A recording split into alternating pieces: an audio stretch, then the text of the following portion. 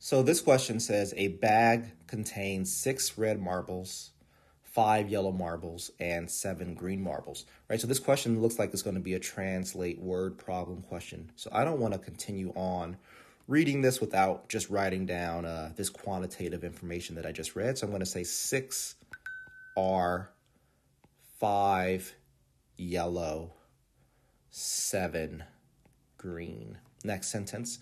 How many additional red marbles must be added to the 18 marbles, right? So this is 18 marbles.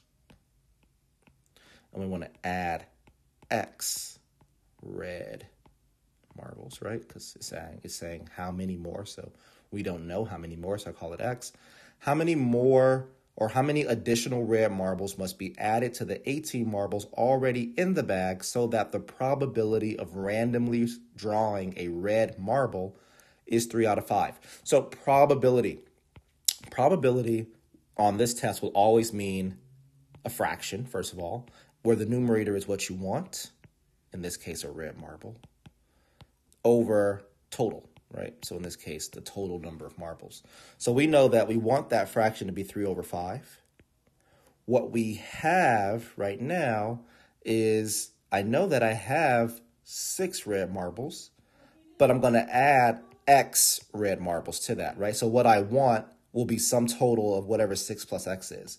The total number of marbles I have is 18 that I have now, but again, I'm adding those X marbles, right? So I got to add 18 plus X. So again, this represents the total after adding the red marbles.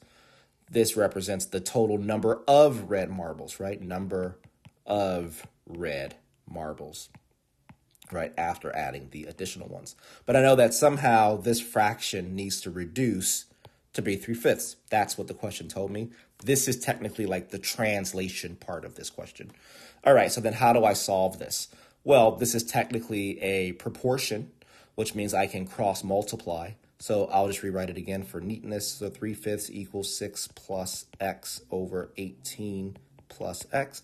I'm going to cross multiply here and here, which means I'd have 3 parentheses 18 plus X is equal to 5 parentheses 6 plus X.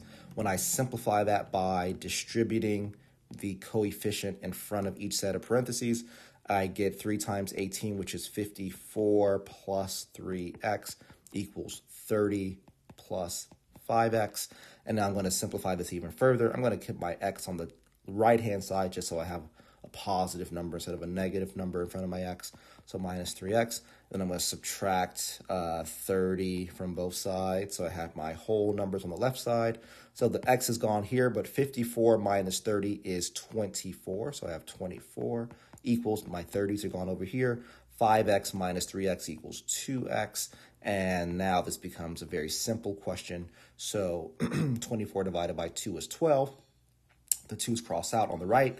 So X equals 12, which means I needed to add 12 red marbles in order for this to work out, which makes choice F the correct answer.